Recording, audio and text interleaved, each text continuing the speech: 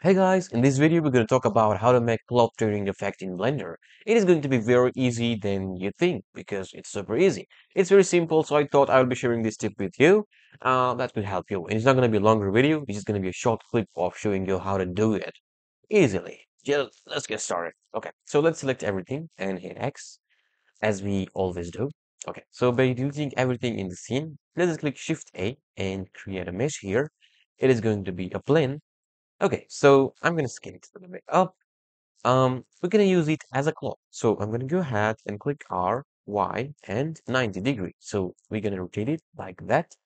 And yeah, that's looking good. Okay, so in the beginning, when you go ahead into physics and you create a clock, it's not gonna work. I know, it's falling, and we need to do some stuff. So first thing that we need to do is to add some geometry into it because right now it is only one face, which means that Blender don't know how to like deform the object because we don't have any vertex to deform. So we need more geometry. So if you go into edit mode by hitting tab and right click, subdivide again, and just open up this drop down and set the number of cuts to 50 maybe. Yeah, that's fine to me. Just close it.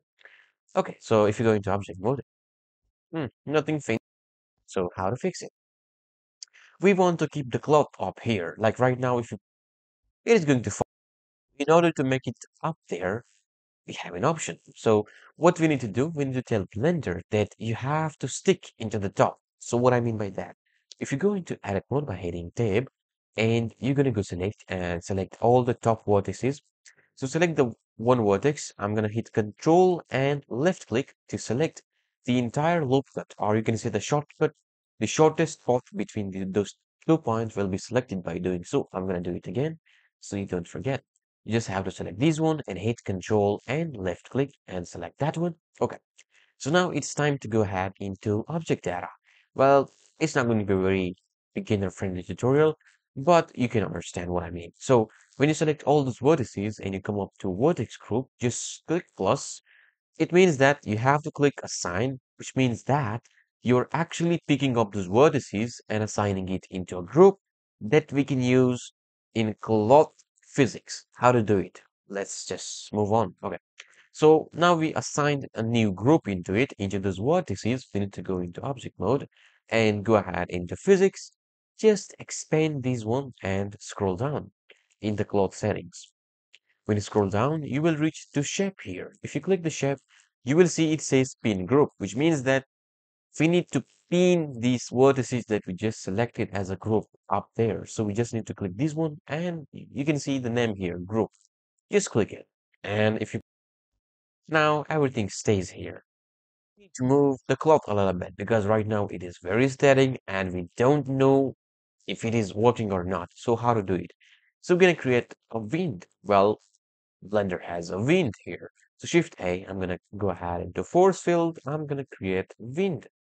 It is now directing upward. We need to direct into the x-axis. So I'm gonna click R, Y, 90 degree to rotate it on that axis. Just move it a little bit backward here.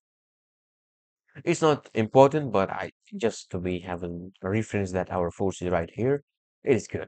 So when you click the force here, you will see the physics selected and you will see the strength and flow of the wind. So we don't want to change any setting here, but we just need to increase the strength here. For example, right now, it doesn't have that much effect. We need to make it very high to have an effect. So let's make the strength to 1000 and hit enter. As you can see, we made the clock successfully. Is those points that we selected up here are actually pinned there. Pinned, I mean, pinned there, which means that they're actually sticking up there. You know what I mean? So, yeah. Oh, it is shit. Just reset the simulation and it will be fixed. Okay. So now the basic clock is time to go ahead and tear this thing. So it is really basic stuff. And if you go into edit mode by hitting tab and you just need to select the edge that you want to destroy. So you just have to change to edge selection here and select the edge that you want to tear the cloth into. So I'm going to go ahead and select this one I'm gonna come up here and hit Control and left click to select the shortest path between these two edges and come up to mesh here. Scroll down to split here and you got faces by edges. If you click it, it is going to split these two faces from one another. What I mean by that, if I just move it, as you can see now, they have a hole between there and they're not connected anymore. So it is super easy. But like if you click this one, it is connected. But if you click this one, it is not connected at all. That's what we wanted. And if you click here, it's actually not connected. So we actually separated them by doing it. I'm going to do it again, but right now we're going to check it. So let's go into object mode and reset the simulation again. And as you can see, it is split it into two. That's what we want. For some more stuff, just going to edit mode again. Go into add selection, select whatever you want. I'm going to select this one. Control and F click this one, maybe that one to here, maybe this one. Yeah, just going to mesh, split, or you can also use the shortcut for these is Alt M and just click faces by edges. That's it. Now they are separated from one another. As you can see here, they are separated. Just go into object mode, reset the simulation, and as you can see, it is working. Well, now it's more of them. Just going to add it, and let's just select another one here. I'm gonna go ahead and select this one maybe, and I'm gonna click Alt and M, and it will pop up the split thing here. Just click faces by edges. That's it. Yes. And it is what we wanted. Now, like they are very uniform and they're very straightforward. We don't want that. Very random and very shit. So how to do it? Let's go into edit mode again. Oh, just click edit mode, or you can also click tab. Also, in edit mode, we got a tool here. If you just expand this thing a little bit so we can see it. So we got a tool here called knife tool, which is actually really useful. If you click the knife tool, it will be enabled. And as you can see, our little arrow changed into a knife here.